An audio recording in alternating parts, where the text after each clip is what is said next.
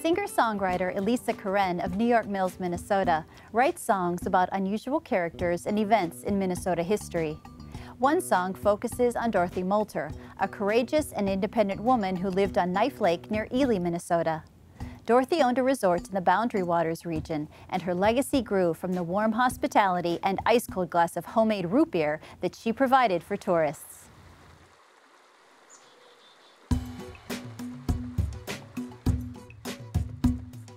I live in the Boundary Waters in northern Minnesota. I live the life I want and I wouldn't change it one iota. Lived here most of my life, here on a lake called Knife. I live here mostly happy, mostly alone. I'm a strong, strong woman in my wilderness home. And I'm all about root beer, root beer, root beer, root beer. Huh. Winter freezes the lake to ice. I got the ice from the lake with a knife. Stack the ice in the ice house in huge ice mounds. Each cube weighs over 100 pounds. Cover the ice with sawdust. I cover the sawdust with moss. People come and help me, but I'm the boss of my root beer. Root beer. Root beer. Root beer. Huh. I carry hundreds of glass bottles over hundreds of miles of trail.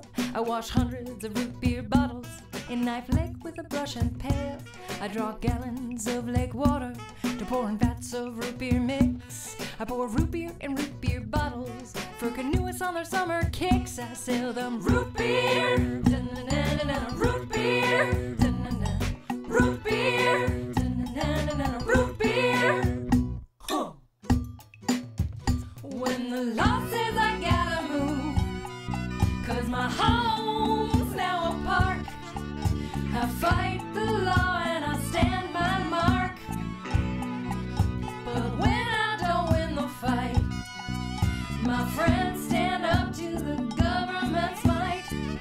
Now I can live here all of my years, I just can't sell any root beer, but I still need the money.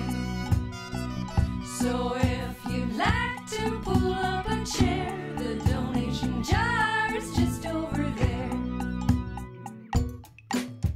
Some folks try and find me, some come accidentally, but they are all covered with sweat and they'll drink anything they can get. 2 root beers per customer, 20 minutes or less.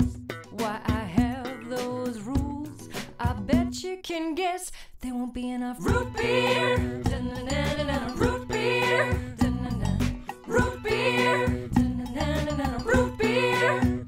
Huh.